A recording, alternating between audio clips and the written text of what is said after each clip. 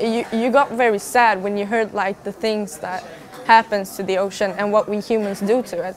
So it was a realization for me at least.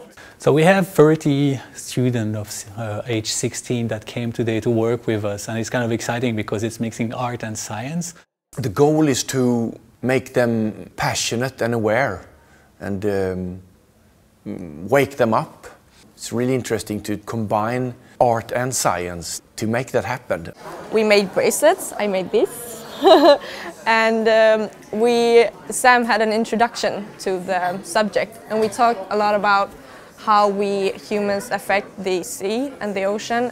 So what we do on Earth is, putting all this stress on the ocean. The ocean is getting warmer, polluted, destroyed. They made us go out in the rain, and they made us like go to a little boat.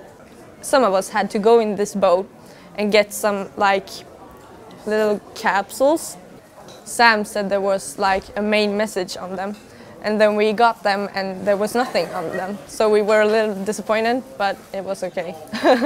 It's always like that with new generation, new ideas. They have something from their grown-ups that we didn't have, and that's very important to let them use their point of view and their perspective.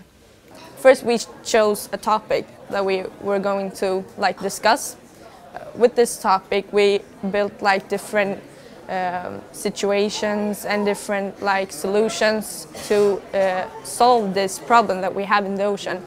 And we chose trash and how it affects the ocean and the species that live in the ocean. And we came up with some pretty good solutions, and it was fun. And the reason why we want to work with them is that because they will be the leader of the future, and they are also the leader of the revolution. Most of the time old people, they are not really willing to do what is needed, where the young ones, they are full of energy and passion, and we hope that this passion for the ocean will help us to cope with these challenges. It's not something that you search for and just find, you have to create it yourself, So I think that's the message of it. We are the ocean!